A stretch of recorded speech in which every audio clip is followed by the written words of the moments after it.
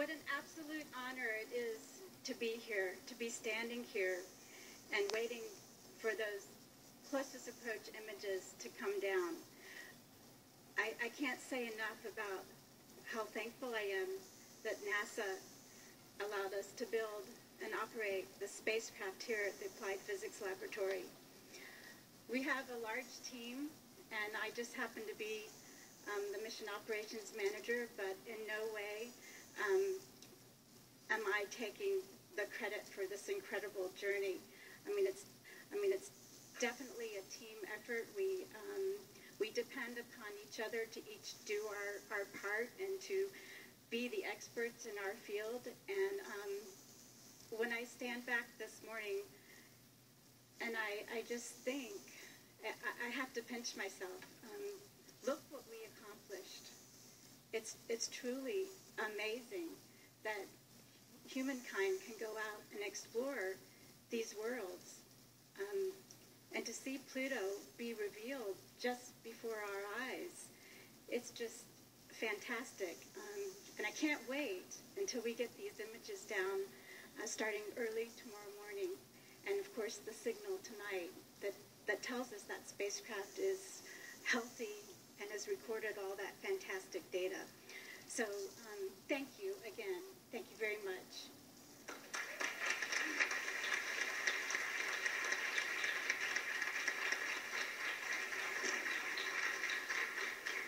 Okay, it's been a great morning, and obviously the story's not over yet, and you're going to hear more about that and what's going to happen this evening. But before we open it up for questions, I'm going to toss this to Alan. Alan, if you can set up, we have video of something that happened this morning with the science team, I believe.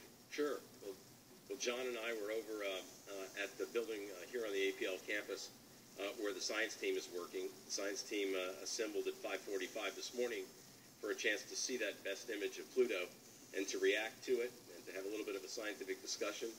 And I think we're going to give you a peek into it if we can cue it up.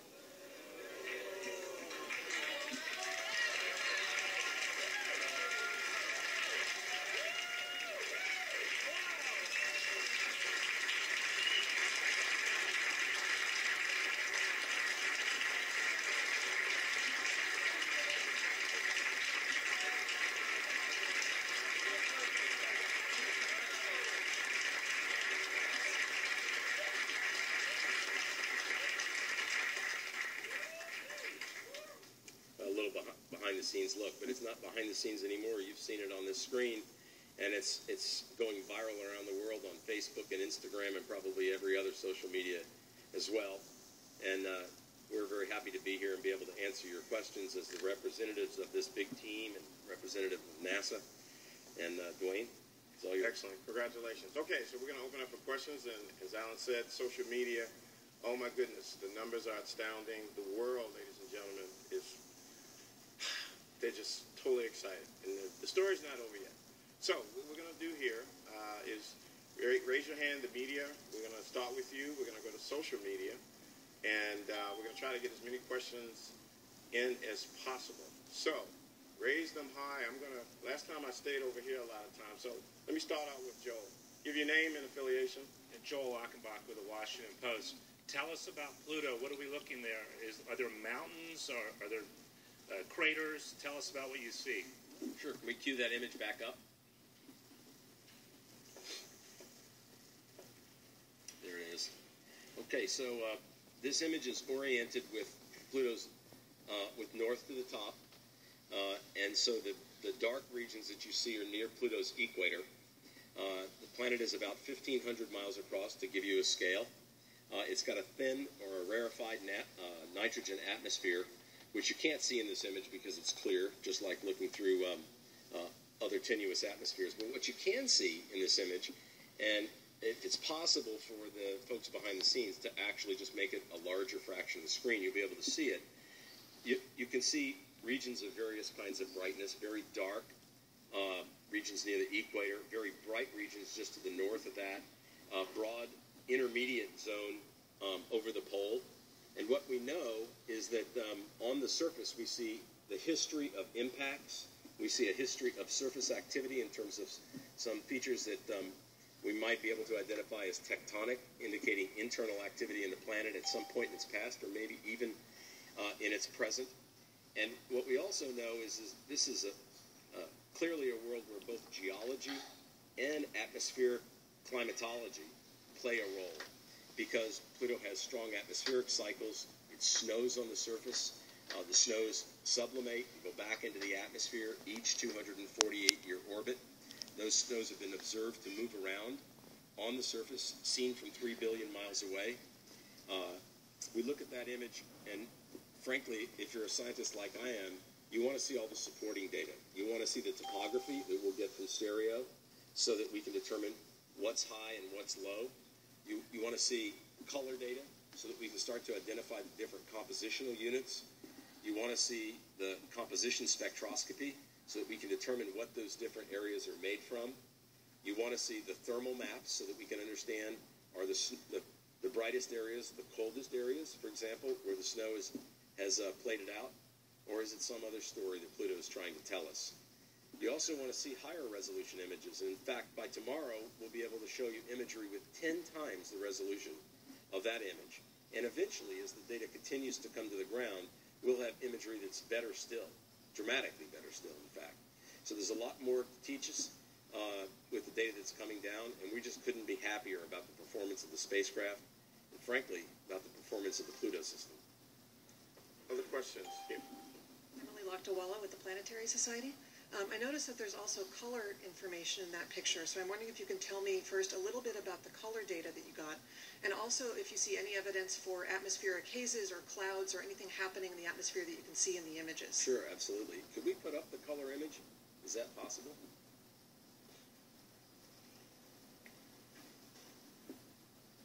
There's another image that I'm looking for, and if they don't have it backstage, then I'm not able to show it to you.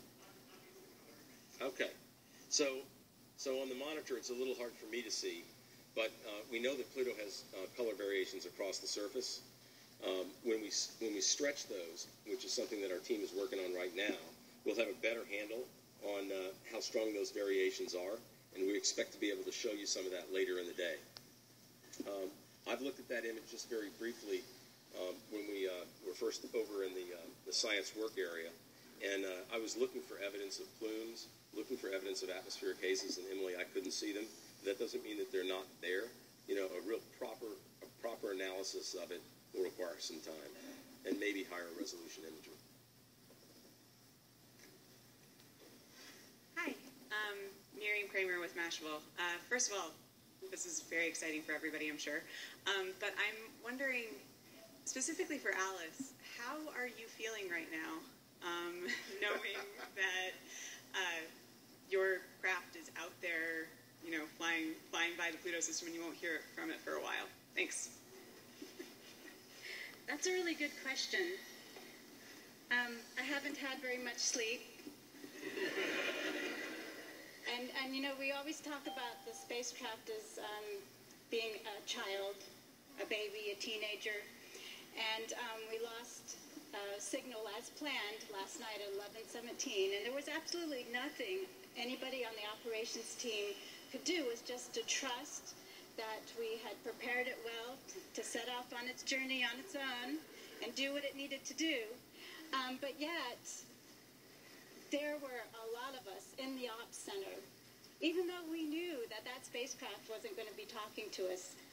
But we were there. We wanted to be with it as it went through this journey. And I am feeling a little bit nervous, just like you do when you set your child off. But I have absolute confidence that it's going to do what it needs to do to collect that science, and it's going to turn around and send us that burst of data and tell us that it's okay. So I guess it's a mix of feeling nervous and proud at the same time. Well said. Okay, we're gonna, before you ask your question and give your name and affiliation, if you can please raise your hand a little high. A lot of folks here and the lights, so we can get, so go ahead. Hi, Stacy Severn, Star Talk Radio, and I have a question from one of our listeners. How long can New Horizons continue to transmit before its power expires? I'll take a crack at that. New Horizons is powered by RTG. That stands for radioisotope thermoelectric generator. That's the same kind of power supply that other outer planet and deep space missions that fly too far from the sun for solar arrays to work. That's what we all use. That's a technology developed jointly by NASA and the Department of Energy. And the actual power source inside the RTG is the element plutonium, which, by the way, was named for the planet Pluto in the 1930s. So we sent a little plutonium back to Pluto. That plutonium produces heat, and from the heat, thermocouples convert that into DC electric power for the spacecraft. When we launched, New Horizons was producing through that RTG about 250 watts, but that declines every year as the plutonium decays. And it's currently producing about 202 watts to power the spacecraft and all of the instruments. But every year, 3 less watts. And as that declines, eventually we'll get to a point where we can't operate the primary spacecraft computer and the communication system. We've estimated that that point will be reached sometime in the mid-2030s, roughly 20 years from now. At that point, the spacecraft will be approximately 100 astronomical units from the sun. And so over those next 20 years, if the spacecraft continues to be healthy, it could operate and return scientific data, first from a potential Kuiper Belt flyby of a small planetesimal, the building blocks of planets like Pluto, and then we have a chance to go further to explore the deep reaches of the heliosphere like Voyager did, and to do that with much more modern instruments, much more sensitive instruments that are aboard this spacecraft, and hopefully return data that will really add to the storehouse of what we know about our environment in the solar system, and potentially even to cross that interstellar boundary and start to sample interstellar space with this much more modern instrumentation. Okay, we'll go with the gentleman here. Before you ask your question, I'm going to try to get to as many media as I can. If you can help me out here and just ask one question, I'll try to sneak a follow-up in. Okay? We can get to as many. These folks will be available throughout the day for one-on-one interviews. So, sir, name and affiliation. Yeah, John Wenz with Popular Mechanics. I'm just wondering how, when the data comes in, it'll be prioritized. I know there's a prioritization, especially because it's such a slow, almost 56K connection coming back from Pluto. So how has it been sorted to be prioritized as it comes back in over the next few months?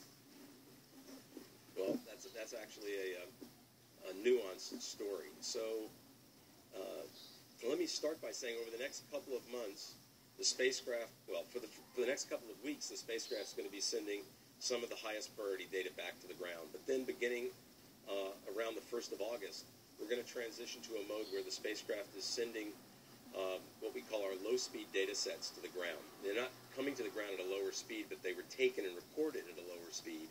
Those are easier to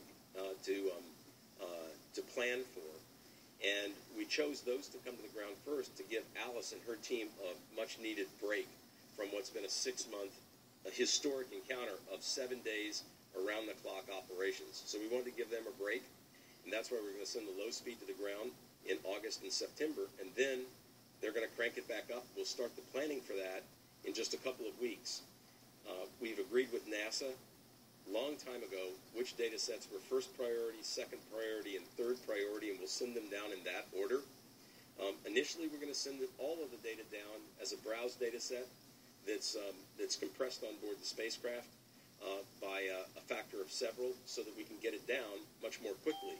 And then, with that safely on the ground, we'll go back and send everything a second time in an uncompressed manner. The entire process that I just described will take a period of 16 months, and so we expect to finish the last of the data transmit in October or November of next year.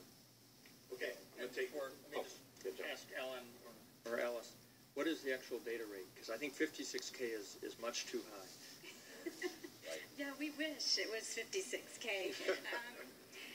Well, we call it rate stepping. So as the spacecraft gets, as viewed from the ground, higher in the sky, and as that ground antenna increases in elevation following that spacecraft, we can increase the data rate. So at the lowest rate, at a 10-degree elevation in the horizon, we're at about 1,000 bits per second.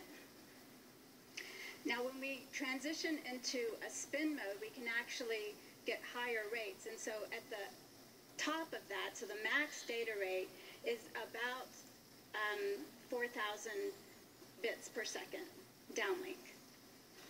Okay, we're going to take two questions, and then we're going to go to social media, which is no surprise. It is exploding with excitement.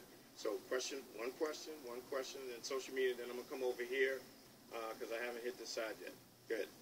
Hi, Ken Kramer for Northeast Astronomy Forum in New York, where you'll be next year when you have a lot more data back. And we're very excited, and I'm very excited to be here in Universe today.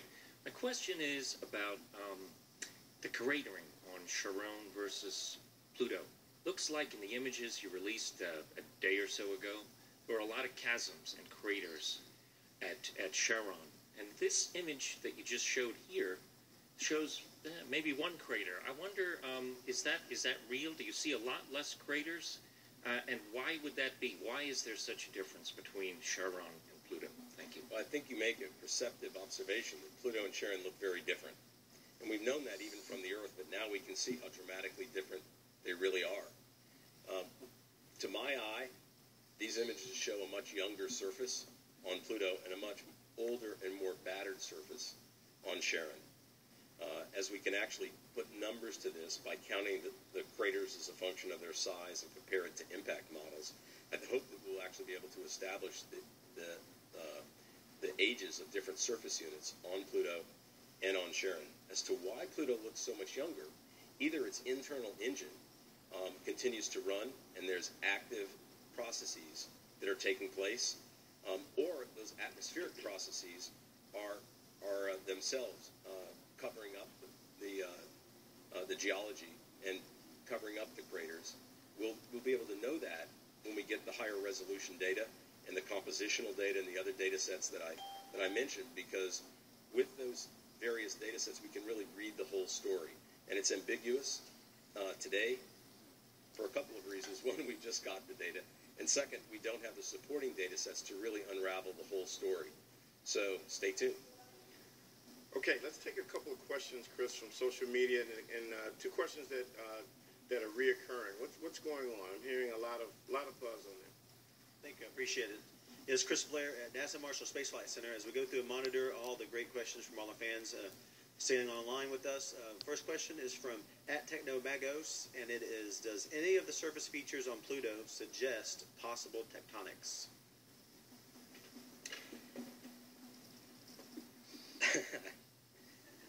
I'm not sure. That's an honest answer. I think we really have to have a little time to work with the data and to actually look at it carefully on a computer versus seeing it on the screen for a few seconds, or on the screens over in the science analysis area for just a few seconds. But we're going to have a chance to do that today, and I think that by the time that the experts take a look, we can report back to you tomorrow with a first analysis. One more question, Chris? Excellent, thank you. And as NASA is always encouraging our youth to study STEM, this question comes from one of our younger fans, from Jessica Lucas. She tweets, "My 9-year-old son wants to know how long did it take to build the spacecraft New Horizons?" New Horizons was built in a period of 4 years and 2 months, but that includes the design phase as well as the construction and testing. The entire project, from the time that we got authority to proceed from NASA until the time that we launched, was 4 years and 2 months, which, by the way, is pretty short for outer planet missions, even for planetary missions in general. But we were under the gun to make the Jupiter gravity assist launch window in early 2006, and we were able to do that. And as a result, we were able to make the encounter today. Had we not made that launch window, we would have had to fly another 4 years and not encounter Pluto until 2019. So we were very well aware during the period that we were designing and building New Horizons that there was a big incentive to make that launch window. And the Hopkins Applied Physics Laboratory team, the contractor team, those of us on science at Southwest Research responsible for payload development, I think everybody knew that it was very important. And, you know, a lot of people really sacrificed family time, nights and weekends. A lot of other people didn't think that it could really be done, but this team managed to do it, and they deserve a huge amount of credit. They not only built that spacecraft and got it launched in that unbelievably short time, but it's worked essentially flawlessly for the whole 9.5 years.